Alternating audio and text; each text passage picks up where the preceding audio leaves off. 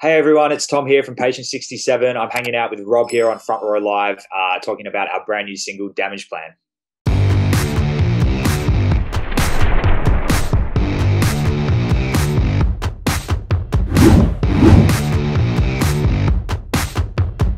What's up, Tom? Thank you for taking the time to talk to me. I'm super excited that I just recently discovered your band, and I just found out about the new single that just dropped today, Damage Plan. And I really love the vibe that you kind of give me with this track. I love that you give me that vulnerable kind of side, because it's like you're at your lowest, but then at the same time, you're giving me so much angst during the process of the song. So can we jump in and talk about like what initially kickstarted the writing process for this single? Yeah, for sure, Rob. Pretty much this song was an opportunity to kind of, I guess, try a few newer things for the band in terms of like people have seen our band in the past as like this group that have kind of done things probably a little more on the melodic side than the heavy side, whereas this was an opportunity to sort of go the other way and be a little bit more heavy, a little bit more aggressive, showcase a little bit more of our band's edge. And that's kind of what the goal was, I guess, is to have a song that you kind of bang your head to that's kind of faster and that brings that energy that you kind of alluded to, but also wanted to sort of really hone in on the lyrics as well and talk about things that, for me, I felt that I could put out there in the song and that our listeners could relate to as well. So I guess, in terms of the writing process, it was pretty much from the moment we first heard the song. Rory, our guitarist, he showed me the first demo, and I was like, man, this goes hard. Like, I want to talk about things like, addiction and things like, struggles that people might be going through, but they feel like they can't quite break out of that mold, and just an opportunity to really say, I'm done with this. I want to fight for a better life. And that's kind of what the song is all about. I don't know if you wrote this in the studio or you wrote this on your own, but when you went in to write this track on your own, the fact that you're being so vulnerable about this kind of state of mind, how much of a challenge was that for you? It was definitely a challenge, because I kind of initially started it the song itself was initially written like in the demo phases by our guitarist Rory, and then we sort of brought it to the studio and it sort of changed and sort of took on a life of its own there. The key parts of the song still stayed the same, but I think rather than having any point of the song feel like it kind of slowed down, we were like, from start to finish, let's just kind of make it pick up speed, if anything. And that's kind of what the lyrics were like. It was hard, but I do write pretty much all my lyrics by myself, just to kind of avoid them being too influenced by anything outside, just because I feel like I'm in my best mode when I'm just trying to write for me. Obviously each song is a little bit different, but this song definitely was very much it was just an opportunity to really kind of dig deep. But I think by the time I'd gotten halfway through the song, Rob, it was clear that it was kind of more overarching. It was talking about a situation anyone could be going through, whether that's, like I said before, like if you're struggling with kind of a problem that's got you down, addiction, the song sort of alludes a little bit to that sort of domestic violence side of things, just anything that really holds that kind of vice over you. And I think it became clear that I was sort of more talking to any sort of situation like that. So it was hard, but I think I got a lot of I took a lot of solace from the fact that I was hopefully speaking to a broad range of subjects and people. It was challenging. It was different than what I've done before, where I'm very, very specific. So, and I feel like that's a challenge in itself, being able to kind of nail so many different topics with one song. But at the same time, that challenge is also, it resonates more to a bigger audience, because it's not just mental health. It's not just a relationship. It's like a little bit of everything. So everybody's gone through the experience, whether they're going through it right now or not.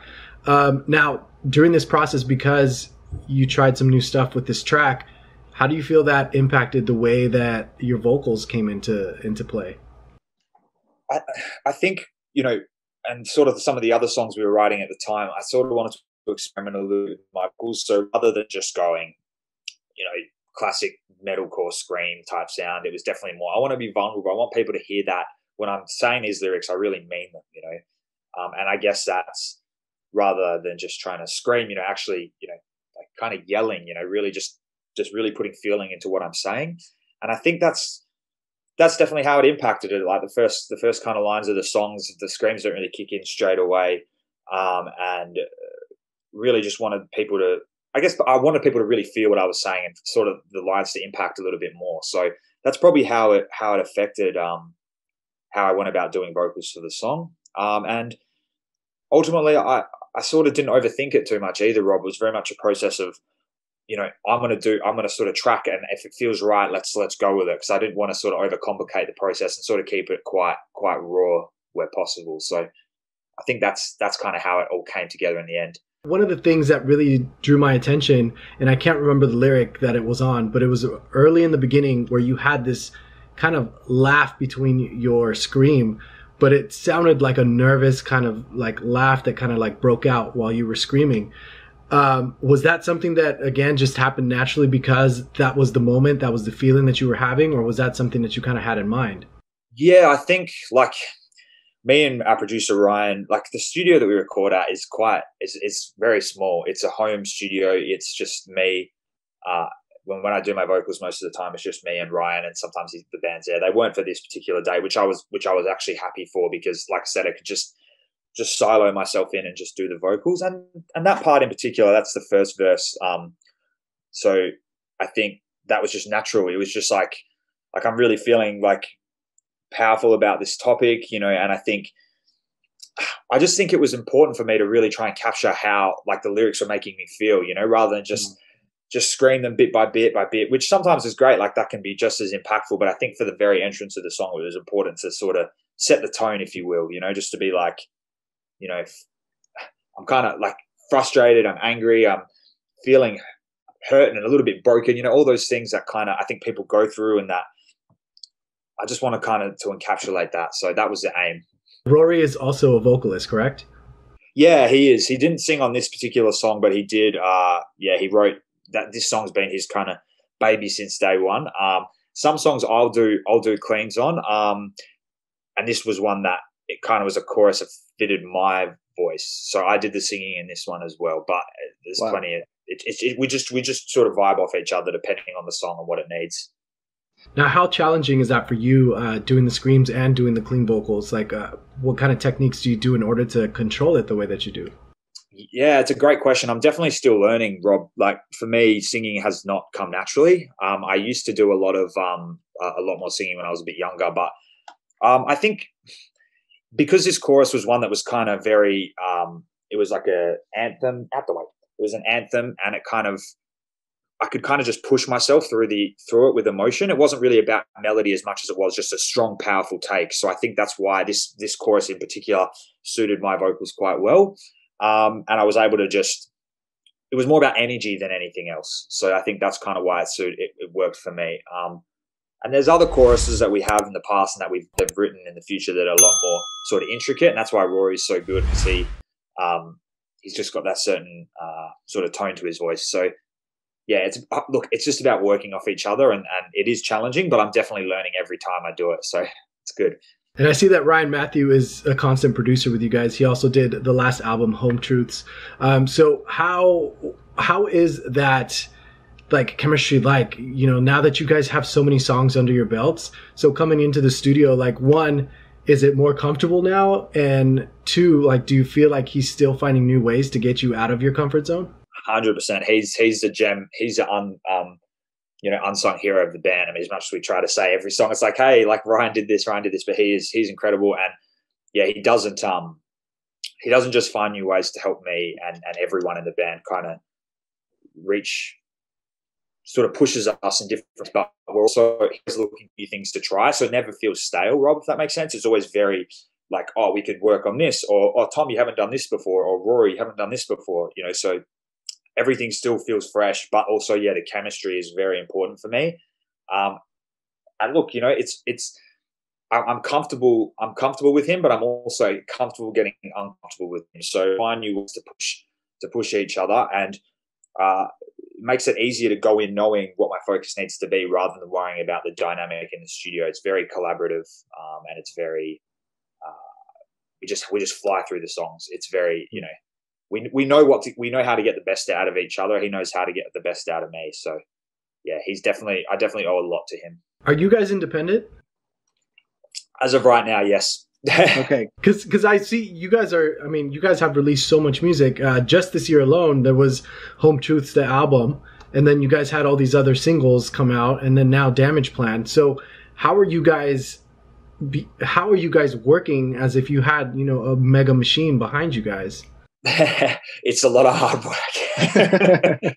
This is the thing, man. This is the thing that people don't understand. Like, you know, it's fine to be in a band and people want to be in a band, but we really want to do it right. And that requires a lot of planning. It requires a lot of time, requires, you know, obviously money, you know, and we find that, you know, anything the band makes, it goes straight back into the band. And that's probably more of a passion thing than anything else. I think we just really, we're hungry, Rob. We want to show the world who we are. We want to show people different sides of our band, whether that's, you know, doing a cover, or, you know, we released the collaboration with Mystique in like last month. So we're just trying new things and new ways to reach people. And we also want to give people that like value back, you know, like we want people to know if they follow our band, you're going to get new content from us. You're going to see the best of us. And we don't have to be pinned down by a label release cycle. You know, we don't have to do this whole, here's an album, you know, 2 years, here's another album, or here's a single and an EP every year. Like, we can sort of do things how we want to do them. And I think that's why being independent is great. And we can sort of capitalize on the momentum we built within Vogue earlier this year. With so much music being released, you know, I feel like lately it's been such a difficult time for musicians because not only can we not tour, but at the same time, I feel like there's so many new music fans today that are more about the singles game, less about the album. For me, I'm such an old school kid that, like, for me, an album is everything to me. So you guys released the record and then also, like I mentioned, released so many other singles. How do you not, one, burn out as a band, but also how do you not like exploit this stuff like as you guys are releasing it? It's you're really good at this. I think as a band, yeah, burnout's really like definitely a word of the week for us a lot of the time. Like, it's important that we stay mentally fresh, and I'm my worst enemy with that, to be honest with you. I definitely have to make sure, Rob, that I'm always finding new ways to stay fresh, and that can be really challenging. I mean, especially like, you know, this last few release days and the build up has been, you know, we are at the end of the day an independent band, and we do work with, you know, some PR and marketing people who have taken some of the things off my plate, which is really important, just more from a time standpoint, because as four of us, there's only so much we can physically do. And truthfully, we all work full-time jobs as well. So it's not like we're just sitting around doing music all day. We're very much, you know, 9 to 5. Oh, we've got to push the band. So to avoid burnout, I think it's important that we, on one hand, releasing new stuff is great because it gives us the sort of motivation and adrenaline to keep going and making sure we know what our goals are. But on the other hand, you know, I'll be the first to call myself out. Well, actually, it depends. Sometimes I'm the last to call myself out when I'm feeling drained, and I need. We all need to sort of keep each other accountable, like in terms of our own mental health as well, making sure we're not going too hard. That's what people don't realize. Without shows, it's really difficult. You know, we played our first show Black Friday last week, and in 18 months, and we had like 4 months cancelled, including one 3 hours before doors. We were literally on the way to the show, and then the government, there was a case, and they put us. It's just devastating for everyone in the band, you know, and that's hard. And that's what made me realize, I was like, man, for those bands like, you know, in America that can't tour, it's tough. And I think it's about coming together as a community, and that's why we love talking to people and communicating with people, because I feel like while music isn't as existing, like there's not as much touring and stuff, we are still a community of people who love it, and I think that's where we find that drive and that motivation. The fact that there was no live show, there was no tour, did that kind of have an impact on the recording process? Just because I know you as artists, you want to keep the live shows in mind. So, you know, how difficult was that this time around, knowing that you were going into the studio? But I mean, it's been 18 months since there was an actual show. Yeah, it was 100%.